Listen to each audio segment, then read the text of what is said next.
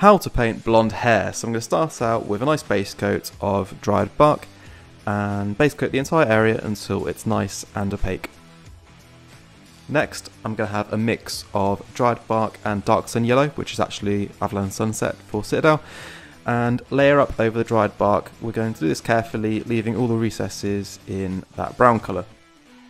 I'll do that until it's opaque, and then add a bit more dark sun yellow into the mix and start highlighting it towards the top. Once I'm happy with that, I'm going to add some ice yellow into the mix and do some finer highlights even more towards the top of the hair. Finally, to finish off the blonde hair, I'm going to pick out the brightest bits I want with pure ice yellow, and this really makes the hair stand out nicely. I'll just carefully work my way around the beard, picking out points I want to be the brightest. And that is how you paint blonde hair.